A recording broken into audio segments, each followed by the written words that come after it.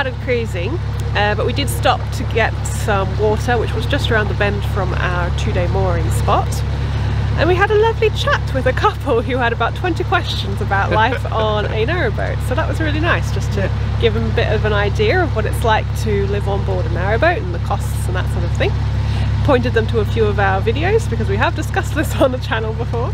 But today we are continuing towards Leeds, and we're not actually going very far today. We've decided we're only going to go about 6 miles. And this is because the 3 locks that we put off doing last time, we're going to do them today, but then not very far from them is another stretch of about 2 miles. It's got about 12 locks in it, and we're not very keen on doing all of those today. Yeah, we don't know if there's a lot of like moorings in between the locks, so we thought we'll do the 3 locks today, go a little bit further, and then moor up somewhere before the next 12, which start going down. So we've got these 3 locks which go up, and then it's all downhill to Leeds. That sounds really bad. I don't mean like I don't mean it's all downhill as in everything goes wrong. Just the canal goes downhill.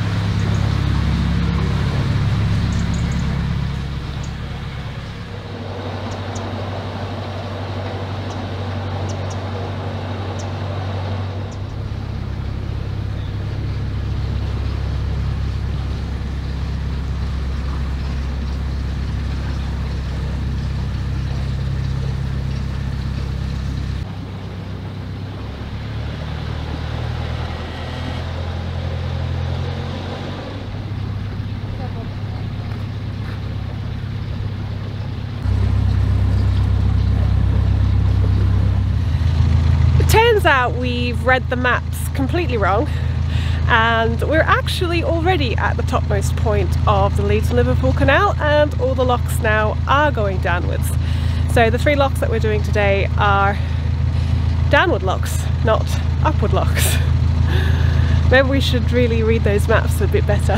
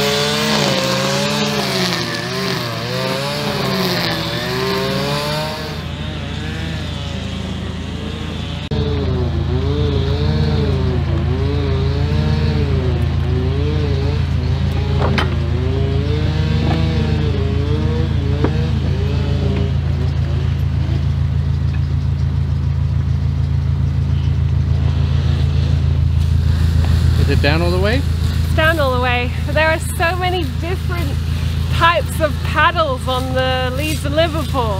I think there's like the 5th or 6th one. The other one was like a lever that you had to pull up. The one at the top had like, it was similar to this, but it had 1 handle. And this one's like a double handled one. And then you've got your traditional one that you see on most canals, where it's like the gate paddle. If it hadn't been for that boat going up, I wouldn't have known to pull that handle up, because to open the ground paddle. The sign on the floor that said lift was covered in grass. It was.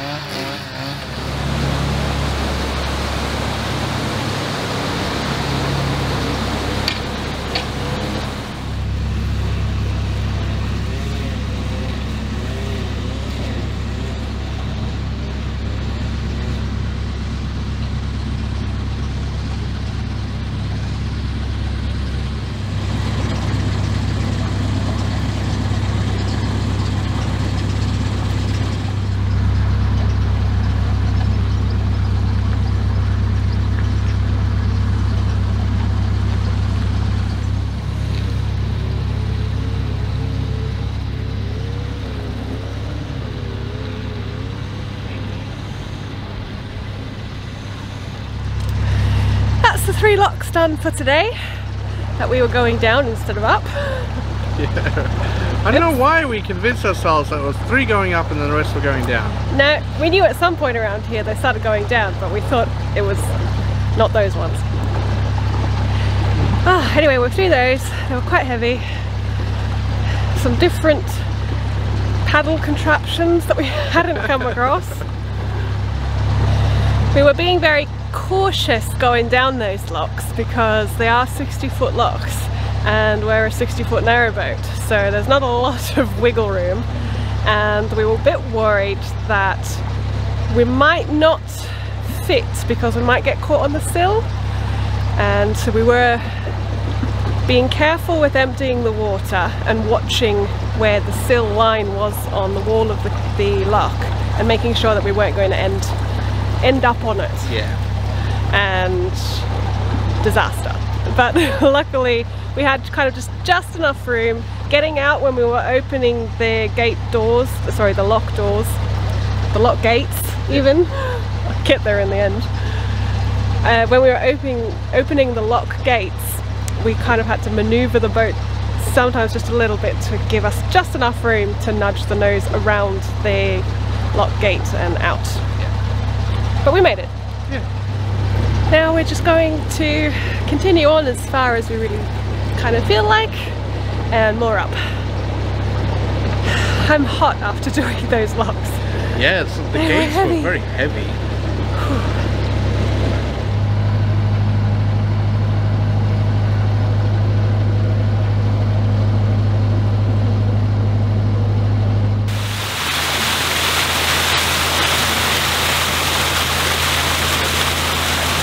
Like the canal side sprung a leak, but like into the canal instead of out. Where's it coming from? I don't know. It's like there's a hill there. There's no. Yeah, but most of that land is lower than the canal.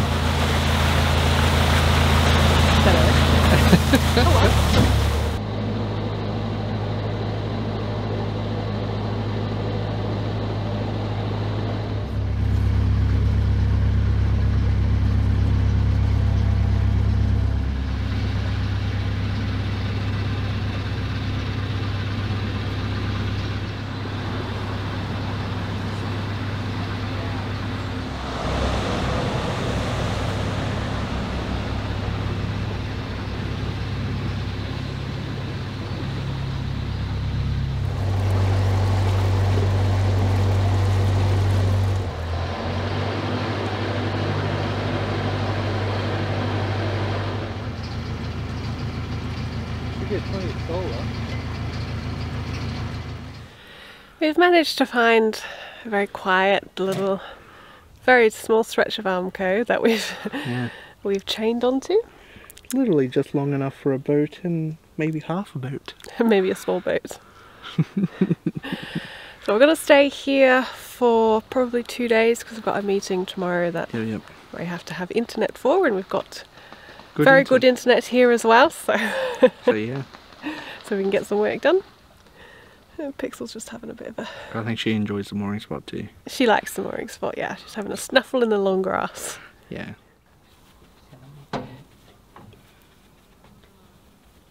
You having a snuffle, Pixel? Hey?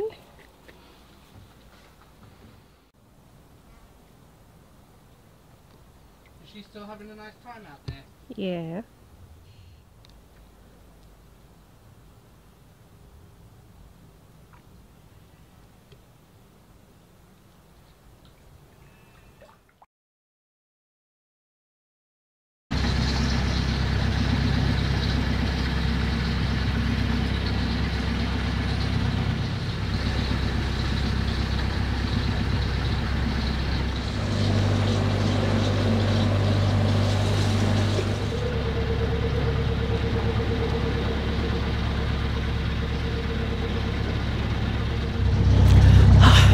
That wind is definitely chilly. Yeah.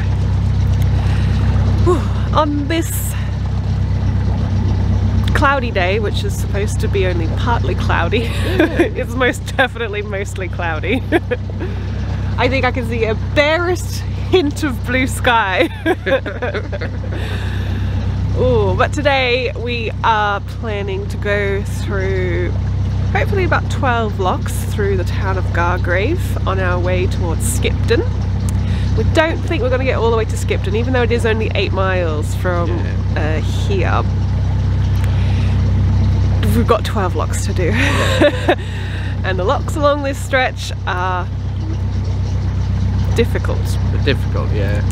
But not so much difficult, just time consuming and energy draining. Yeah. Especially when you do it by yourself. If there's another boat, it's not so bad. But we just never seem to be going down at the same time as another boat, or up at the same time as another boat. So it's definitely quieter on this canal. It is, it's definitely a lot quieter on this canal. It's starting to get a little bit busier as we get towards Skipton, because I know there's a hire boat company at Skipton, so we're seeing a lot more hire boats, but it is still a lot quieter, considering it's summer. Yeah. Supposedly. It's supposedly summer. You're wearing a jumper. It's supposed to be just past the middle of summer too, you know? It's supposed to be really hot.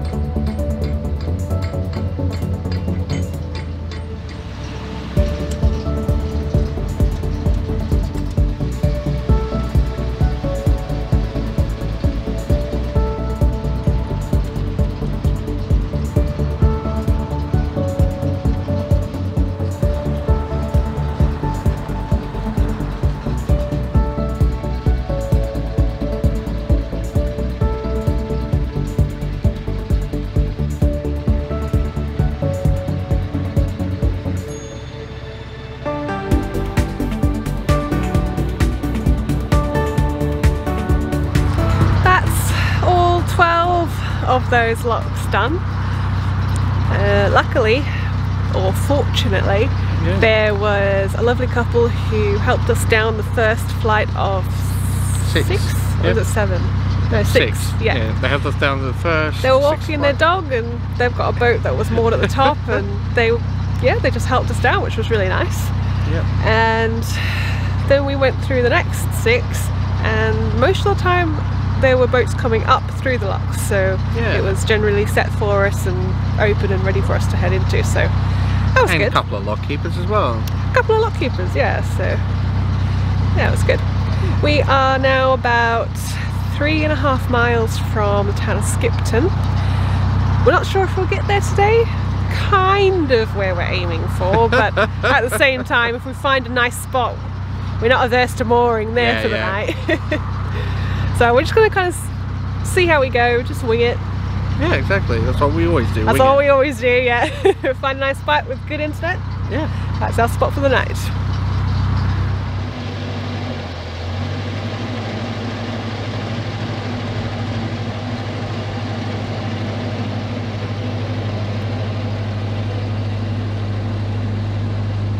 We've just realised there's a couple of swing bridges between here and Skipton, which the couple who helped us down the locks did warn us about, and I'd completely forgotten. It's also mentioned on the map, but I just kind of look for the locks. I don't really keep an eye out for swing bridges. Yeah, they're much rarer than the locks. They are much rarer, yeah. Oh well, not to worry.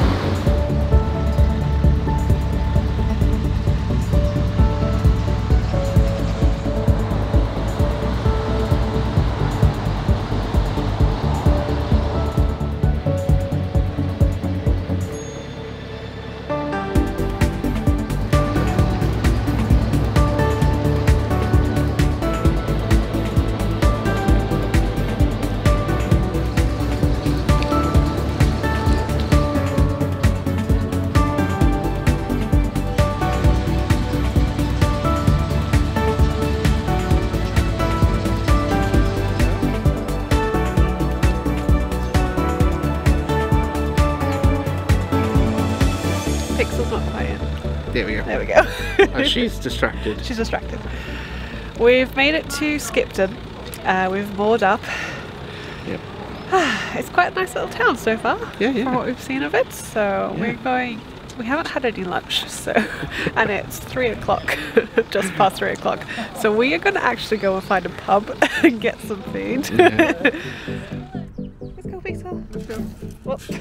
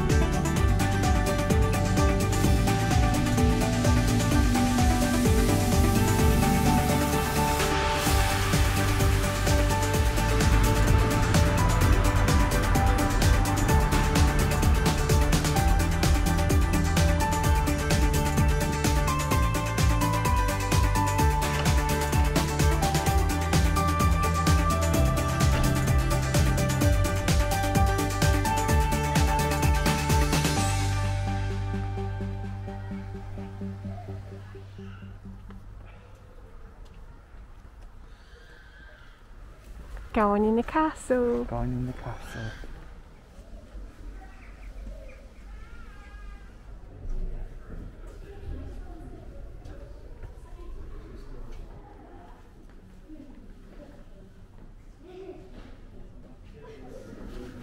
Is that the dungeon down there? Yeah, that's where I'm going down.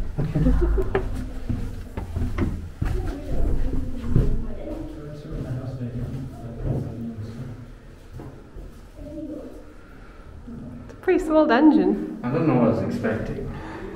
Maybe like a whole series of cells. But you know how many prisoners were to keep, really, would you? Yeah.